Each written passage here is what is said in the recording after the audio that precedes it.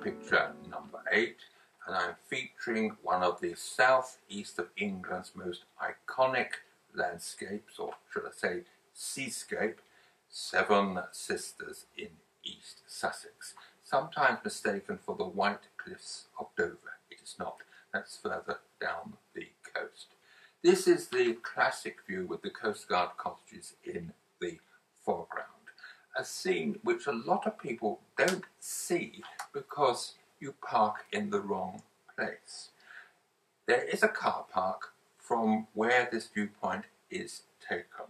Seaford Head, South Hill Barn. There is a car park up there, but difficult to find because you have to go through a maze of residential streets in Seaford itself. If, like me, you're feeling energetic and would like a nice walk, then park in Seaford, take the coast path and go up Seaford Head, and then the glorious panorama then reveals itself bit by bit as you get closer to Cookmere Haven. That is the true way to approach Seven Sisters, not the visitor car park on the main road at Exeter. If you go there, no reason why you shouldn't, but the chances are that you could find yourself on the wrong side of the Cookmere River, so you can't get across, and where you should be is across the river, up the hill, up Seaford Hill Head on the right-hand side.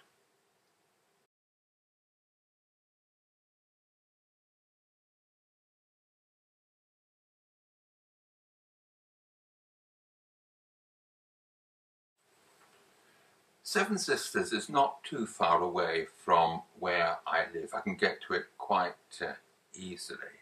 Therefore, over the years, I've taken many photographs. When researching the pictures for this program, I came across one of my earliest pictures taken with the Olympus E20. You remember that? That is pre-E1, the E20. And it had a fixed lens, if you remember. Anyway, I was using that at the time, and I had to save to JPEG. And I think the digital processing in the camera has done quite a good job. Of course, these days I save to RAW, and that is perhaps essential normally for this type of photograph. What is the problem? Well, of course, it's the White Cliffs of the Seven Sisters. All too often it is so easy for those cliffs to become overexposed, then eradicating the delicate detail in those cliffs. So you have to spot meter. And I do feel that by saving to RAW and doing the processing myself back at home on Adobe Lightroom, which I will show you in a moment, then you are in greater control of how the picture will look. Now, this particular scene, which is much more recent than the last one, is what I call my chocolate box, my colourful, my commercial presentation. If you, and I'll show this to you in a minute, if you feel that the colour is too strong, all one does in Adobe Lightroom is to bring down a bit the variance slider control, and perhaps we have colours which you would find more acceptable. This was taken on a different day, yet again, to the other two, and there's a bit more cloud in the sky. The foreground is nice and sunny, but the distant view is under light cloud. And that, of course, the reduction in contrast is going to help me as a photographer to get a bit more detail into those white cliffs, rather than having them just burning out. It really does look rather bland when that happens. But I still have to do a little bit of adjustment in Lightroom, so we'll take a look at that now, shall we? So here is the image straight out of camera without any alterations, and as you can see, it looks quite different to the digitally processed picture.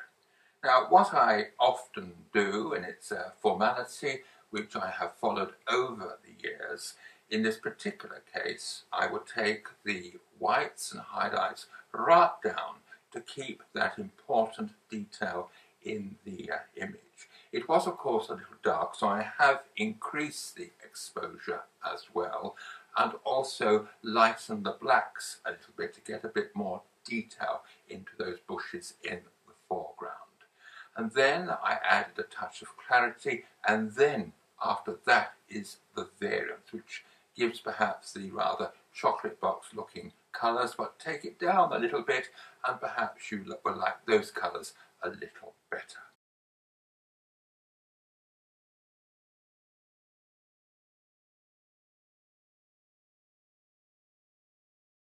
So there you are. That's how I approach the classic view of the Seven Sisters from Seaford Head. So if you're feeling energetic, as I say, then park the car in Seaford itself, or you can get there by train or bus if you don't want to use a car, and why not? Go over Seaford Head and you'll get that fantastic view of the distant Seven Sisters. And then, of course, if you can find your way through a maze of residential streets, then there is the South Hill Barn. It's a rough car park approached by a rough lane, unless they've done it up in recent years. So there you are. There is my get the picture for Seven Sisters in East Sussex.